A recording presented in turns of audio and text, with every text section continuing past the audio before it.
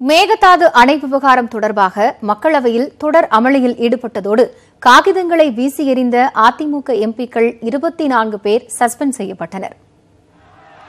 காவிரியின் குறுக்கே மேகதாது என்ற இடத்தில் தடுப்பணை கட்டுவதற்கு விரிவான திட்ட அறிக்கை தயாரிப்பதற்கு கர்நாடக அரசுக்கு மத்திய அரசு அனுமதி வழங்கியது. இதற்கு எதிர்ப்பு தெரிவித்து நாடாளுமன்ற குளிர்கால கூட்டத்தொடரில் அதிமுக எம்பிக்கள் அமளியில் ஈடுபட்டு வருகின்றனர். மக்களவையில் ரஃபேல் தொடர்பான விவாதத்தின் போது சபாநாயகரை முற்றுகையிட்ட அதிமுக எம்பிக்கள் தொடர் முழக்கங்களை எழுப்பினர். மேலும் காகிதங்களை கிழித்து சபாநாயகர் மீது வீசினர். அசோக்குமார், பாரதி மோகன், சந்திரகாசி, ஹரி, ஜெயவர்தன், பரசுராமன், காமராஜ், பி. குமார், வசந்தி, மகேந்திரன், மரகதம், நாகராஜன், பார்த்திபன், கே.ஆர். பிரபாகரன், அன்வர் ராஜா, ராதாகிருஷ்ணன், ராஜேந்திரன், சத்தியபாமா, செல்வகுமார், சின்னையன், சுந்தரம், உதயகுமார், ஏழுமலை, வனரோஜா, வெங்கடேஷ் பாபு ஆகியோரை 5 அமர்வுகளுக்கு இடைநீக்கம் செய்து சுமித்ரா மகாஜன் உத்தரவிட்டார்.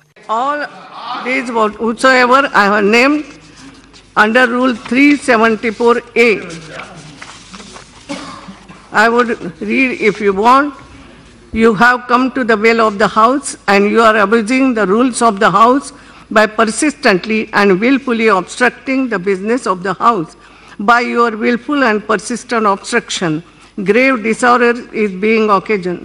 இந்நிலையில் நாடாளுமன்றத்திற்கு வெளியே அதிமுக எம்பிக்கள் போராட்டம் நடத்தினர். மக்களவை துணை சபாநாயகர் தம்பிதுரை தலைமையில் நடைபெற்ற இந்த ஆர்ப்பாட்டத்தின் போது மத்திய அரசுக்கு எதிராக அதிமுக எம்பிக்கள் முழக்கங்களை எழுப்பினர். எங்களை பொறுத்தவரையில் காங்கிரசும் பிஜேபி நினைத்தால் இத்தீர்வு காண முடியும். ஆனால் அவர்களுக்கு ஒரு அரசியல், அவர்கள் தேசிய நலன் என்று சொல்லிக்கொண்டு கர்நாடகத்தை தான் பார்க்கிறார்கள். ஒரு தமிழ்நாட்டை ஒரு கண் பார்வை பார்ப்பதா எங்களுக்கு தெரியவில்லை. ரெண்டுமே அவங்களுக்கு என்ன, அவங்களுக்கு கர்நாடகாவில் தான் அவங்களுக்கு ஜெயிக்கணும்னு ஆசைப்படுறாங்களே தவிர அவங்க தமிழ்நாட்டில் ஜெயிக்கணும்னு பேரளவுக்கும் சொல்லுவாங்க. நாங்கள் ஆட்சி அமைக்க போகிறோம்னு தமிழ் சொந்தம் சொல்லுது. அதை நேற்று கூட சொன்னேன். திருவாரூர் பை எலெக்ஷன் நின்று ஜெயிச்சு காமிக்கிட்டோம்னு சொல்லிட்டு நேற்று பதில் சொல்லிட்டு அவங்களுக்கு உதாரணத்துக்கு.